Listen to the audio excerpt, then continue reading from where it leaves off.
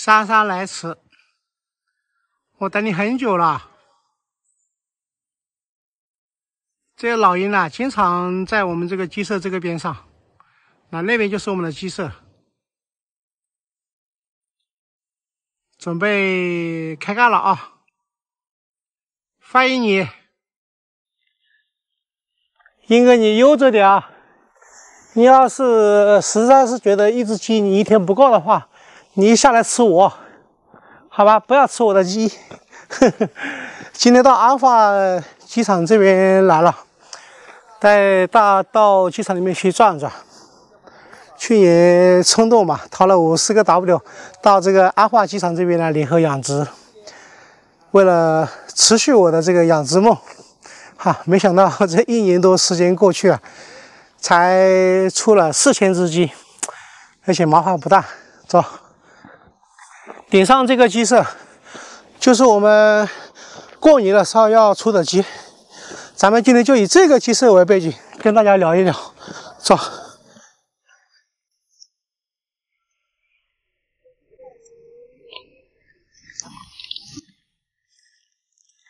我是去年的8月份跟阿化临门村这边签订合同，然后淘50个 W 开始就联合养殖，然后今天呢，我想把我们这个养殖的现状告诉大家。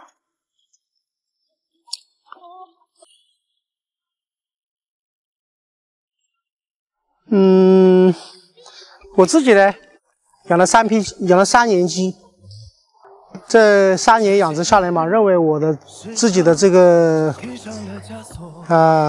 养殖的整体模式上面应该是有所欠缺的，然后我们开始对外宣布，就是退出这个养鸡的这个行业后来就是我们这3年时间嘛，建成了9个区。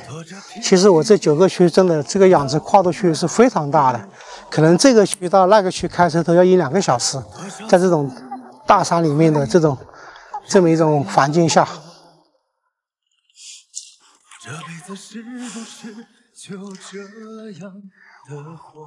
我曾经一度认为我自己应该是不会再养鸡了曾经的那种凌云壮志就烟消云散。后来这个临门村的这个党支部书记刘支书3次到我家里面，然后呢，我们一起探讨我们养殖上面的一些技术还有我们前期的一些欠缺我们呢也多次的到阿化临门村这边来考察学习，最终心动又掏了50个 W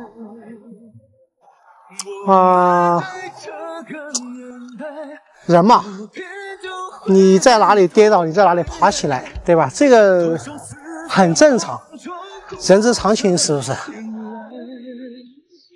这些鸡是我们年底要上的鸡现在我们还不知道这个鸡现在是一个什么样的情况明天还是后天，我打算在这边待1个星期的，到时候我们要尝一尝支书现在在外面还没回来。鸡的个头不是很大也就是3斤多的样子这只鸡可能大一点。这样子看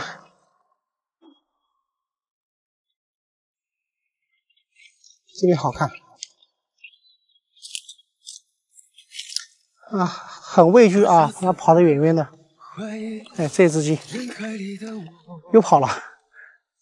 走，现在快到喂食的时间了，这鸡现在开始往上爬，准备要喂食过夜了。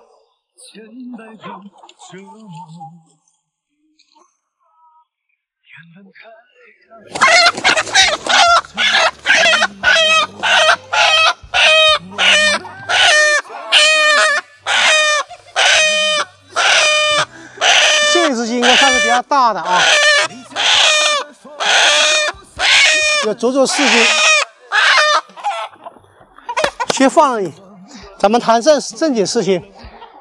我们跟阿化联合养殖这1年多时间，在这个大区里面啊，我们一共陆续建设了9座这样的鸡舍，8座这样的鸡舍。后来认为这个宰鸡方面达不到要求，我们又建了一个专门的宰鸡室。后来认为这种小冰箱的这种制冷的能力嘛达不到要求，我们又在下面那个地方去建了一个60个立方的冻库。把这些事情全部做完之后，就发现这个养鸡的品质这一块呢就达不到要求。这个鸡舍就是支书他们以前最早建好的那种鸡舍。我们现在的鸡舍在它现有的基础上面其实是有很大升级的。然后我们跟支书在当时签合同的那个时候，他们这个鸡场里面是有一批鸡是有5个月的，那我们就说就从这批鸡就开始验证这个鸡的品质。结果我们8个月养下来之后，却发现这个味道啊，真的远远跟不上。8个月的鸡就相当于我们之前养的这个5个月的这个鸡的品质差不了太多。那怎么办呢？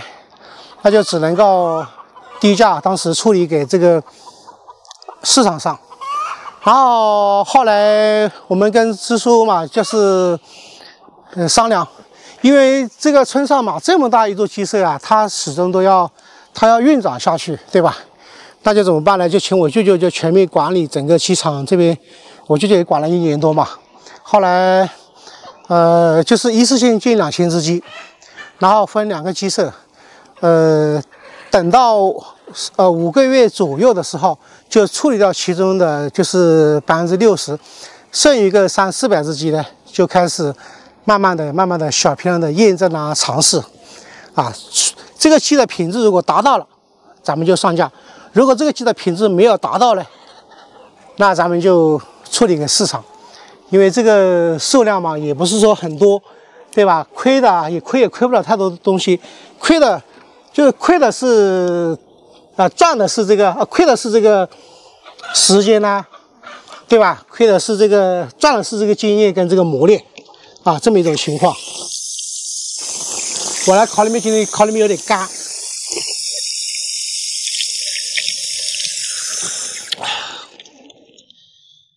然后直到我们后面，就是我们后面上架的最后一批鸡，这个鸡的品质，就我认为是基本上能够达到我们的这个要求了。这个过程里面呢，历经了不会低于8轮的养殖，才到这么一个结果。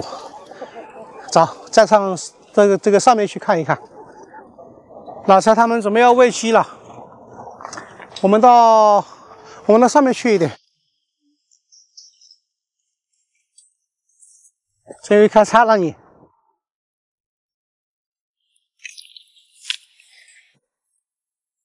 我们联合养殖有1年多时间，我觉得直到最后面那一轮鸡，我认为我们这个鸡真的是足够优秀的。但是为了保证我们整个鸡场这个产品的品质的唯一性，我们把整个鸡场里面的这些鸡全部都清掉了。这一批鸡是我们现在鸡场里面最老的鸡了。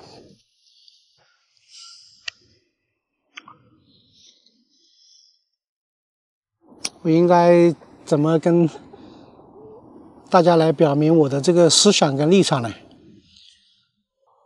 我觉得在这么缺鸡的这种情况下，我们仍然没鸡，然后我们5年的时间，真的我们店铺里面的数据都没有达到1万单。我觉得越是在这种情况下，越是缺鸡的话，越能够体现我们在整个养殖上面的这种标准啊，还有这种严谨性。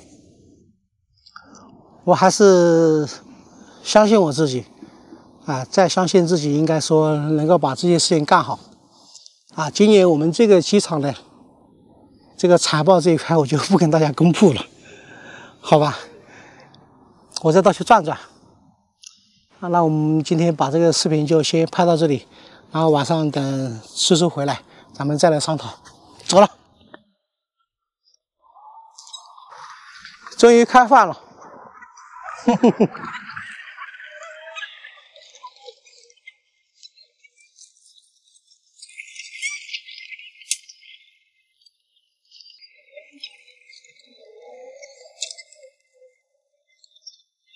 会长，你要小心点啊！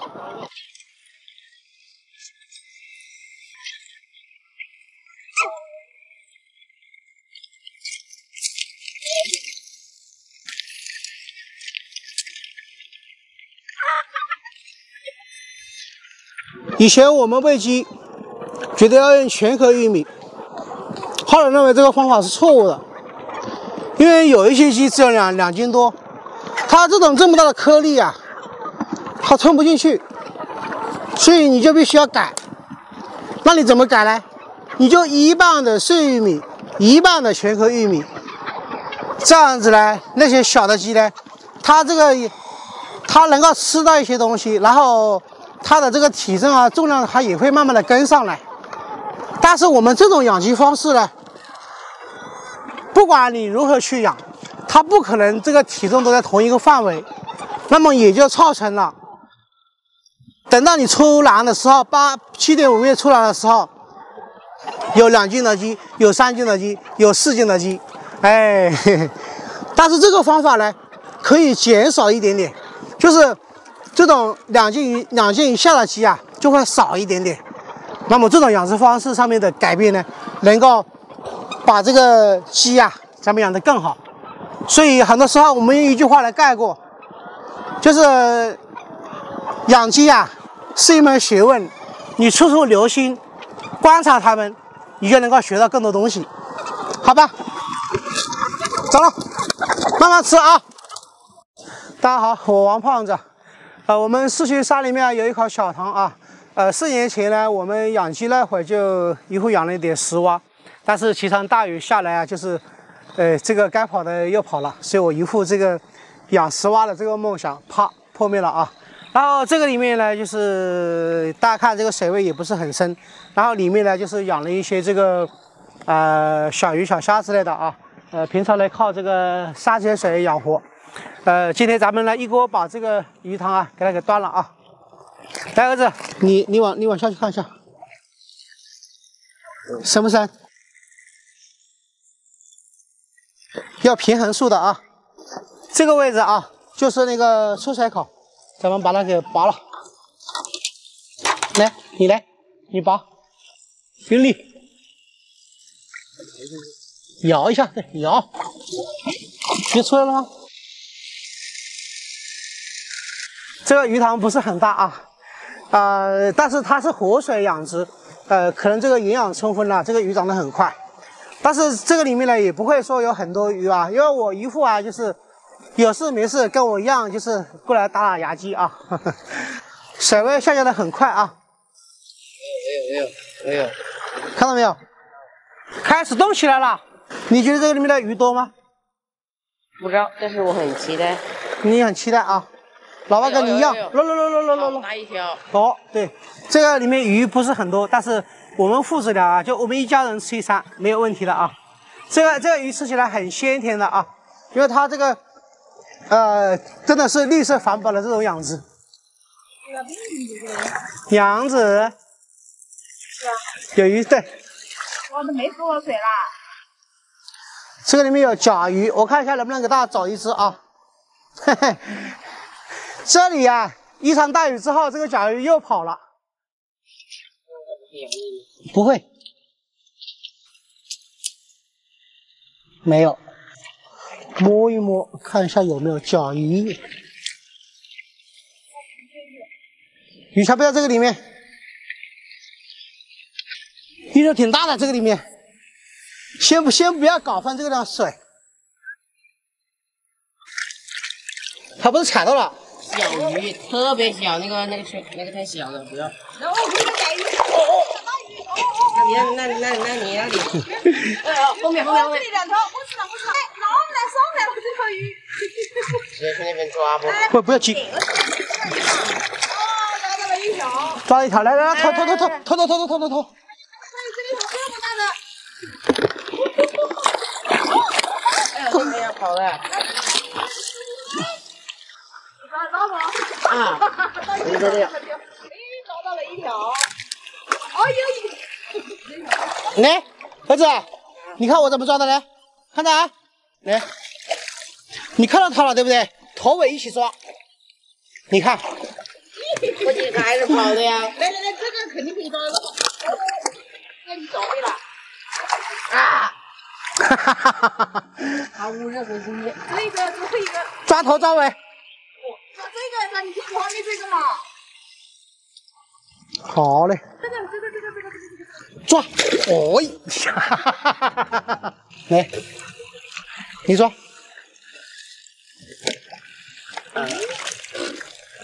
好，够了吧？啊！怎么样，李布？进到我眼睛里了。在眼睛里面了，去洗一下吧。剩下这边这么多鱼就不要再抓了，这抓不完，吃不完今天。来，那边上去。好，感受怎么样？好玩。它火力太大了。火力太大了。要活跃。还有1、2、3、4，这种鱼呢就吃不完，就留在这里了。把这个鱼抓完，我都不知道到时候怎么跟我姨交差啊。这个鱼是他当年放的，其实鱼不是重要的，重要的是体验一下这个过程啊，很过瘾了。这个还留了几条，以后再来吃。这个鱼好吃，这个是土鸡，这个鱼好吃，这个是那个黄板子，我们这边叫黄板子，这一身全是肉，你看呢，这个背部呢肥嘟嘟的。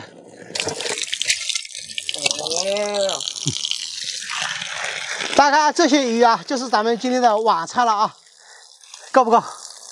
够了啊！这里应该有个4、5斤鱼还是有的啊。这个鱼我们待会直接用清水煮，放一点辣椒，什么都不要放，这个鱼鲜得很。走了。哎呀，再看一下，那都是好东西啊。走。皮头，哎呀，走，舒坦了。我姨父有点感冒，还在床上没起床。咱们今天煮一锅这个鱼汤，给姨父也补一补。哎呀，这鱼不错，还有这么好的一条重货。我是很喜欢吃鱼的啊。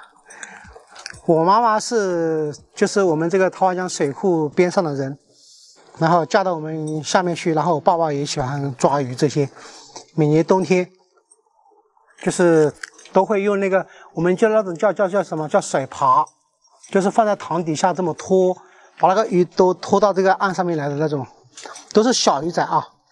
我读书的时候吃的最多的就是鱼，就是这个，就是我妈妈他们都会熏干，然后可以吃个半年。哎，想想那个时候的日子啊，放点辣椒这么一煮啊，真是美味至极。这一晃啊，过去好多年了，你看我们现在都40了，时间真快。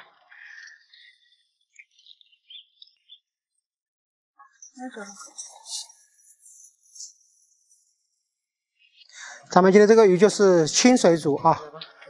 哦。就直接清水煮，清水煮了之后煮熟，就下点辣椒，就这么吃。这种，不是有句俗话吗？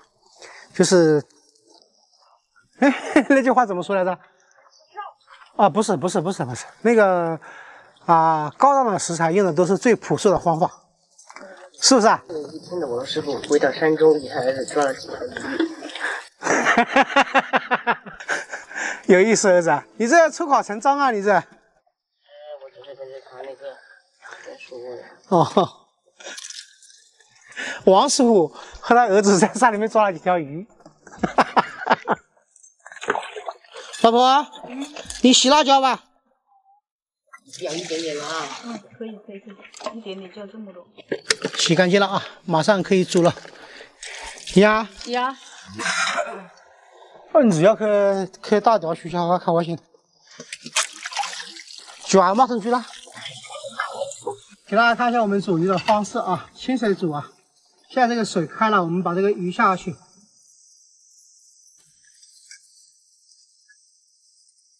然后待会就加点盐，煮熟了之后，我们就可以下那个青椒，就可以吃了。盐味刚刚好，好鲜。先下辣椒，把辣椒放下去啊，均匀的撒在这个上面，把这个辣椒的这个辣味啊，这个清的这个味道，就是跟这个鱼混合在一起，就可以吃了。清水青椒鱼啊。看着它好吃，而且这个鱼呢，这个鱼基本上没有刺的。这个鱼，这个是正宗的，就是清水鱼啊，真的什么都没放，就放了点盐，放了点辣椒，来搞一条了。啊？辣椒好像啊。这个鱼啊，没有一丝丝的这个泥巴味啊，一样啊。我这怎么样？对，真的没有一丝泥巴味的，要不然的话不敢用这个清水煮。我就跟我姨讲一下，不要怪我啊。现在这么热的天气，我儿子还在读，就还没上学嘛。那这个时候就没地方玩，太热了，就带着他这个到处跑一跑。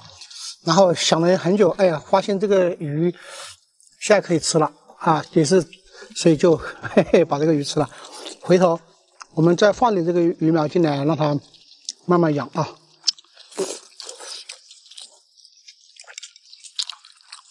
真的甜甜的。汤的盐味够了吗？要糖加。把糖养一下。你要不要喝点鱼汤？可以。还帮你省点鱼汤呢，你要拉进来一点。